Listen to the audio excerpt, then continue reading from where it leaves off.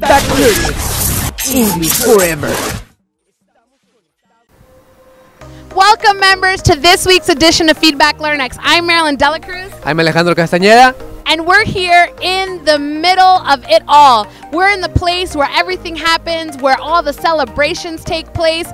Today initiates the week of September, and we're here celebrating Mexico's independence, the pride of being Mexican. Right, Mr. Alejandro? Yeah, and there's a lot of things that we can know about this place, you know.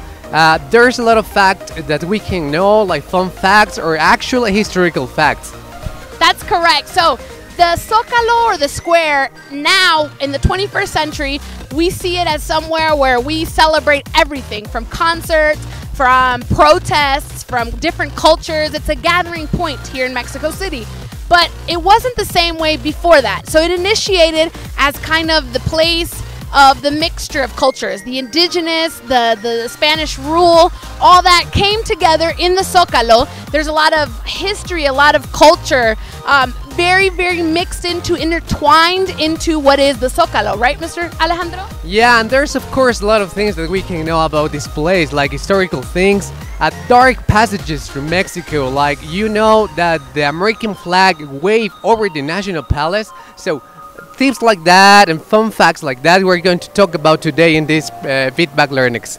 So don't miss out. This is going to be an interesting, very involved Feedback Learnex with a lot of history, a lot of information, but most of all with a lot of pride. So stay tuned. We're here just steps away from the very majestic Mexico City Cathedral.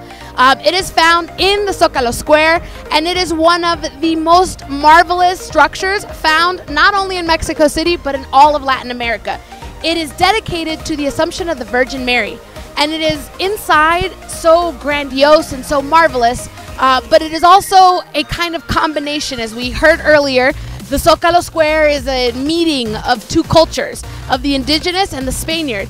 So this cathedral represents just that. At the very top of the tower, you can find 56 bells, 56 different bells, although 30 of those have been recently replaced in the last 5 to 10 years. Inside of the cathedral, you can find marble, you can find gold, many relics and very Catholic and Christianity structures. Something very interesting that you can find about the cathedral is that it is located, specifically situated on top of what used to be the very Aztec ruins of Mexico City. So that's just a little bit about the cathedral. Let's take a look at what the cathedral looks like.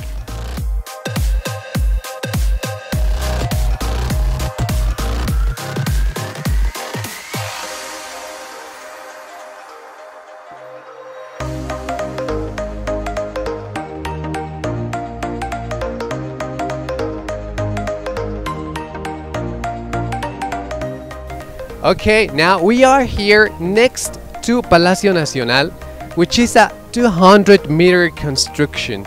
This construction was built by order of Hernán Cortés over the house of Moctezuma.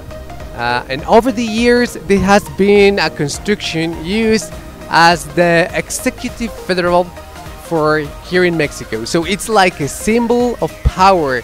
It is supposed, or it is the place where the president works. So this is the symbol of power. And there has been witness of all kind of events here in Mexico. It's located in the main square of Mexico City, known as Plaza de la Constitución or El Zócalo.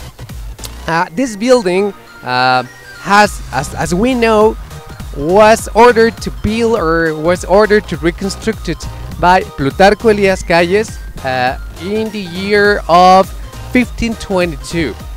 So during this year, they do the last part, a third level, which is the facade as we know right now.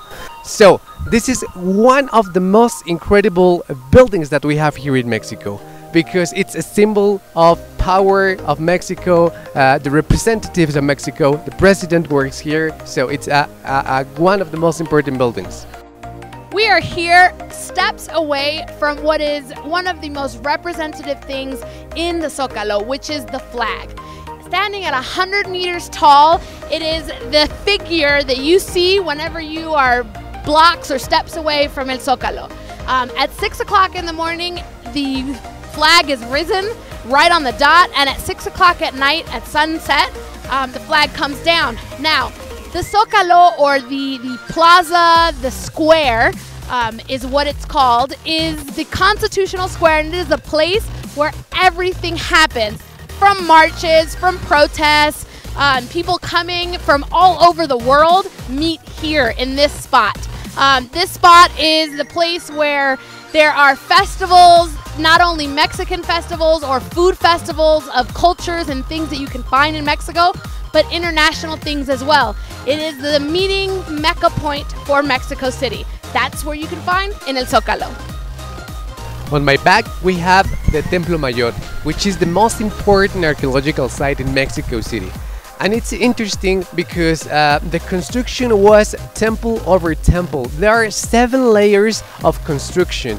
Each ruler made to construct another building over and over and over again. So when the Spanish people came and conquered Tenochtitlan, they made to build our huge church over this temple. So they practically destroyed these ruins. So far, this is what we had, or we used to be one of the most important parts of this big culture, Tenochtitlan.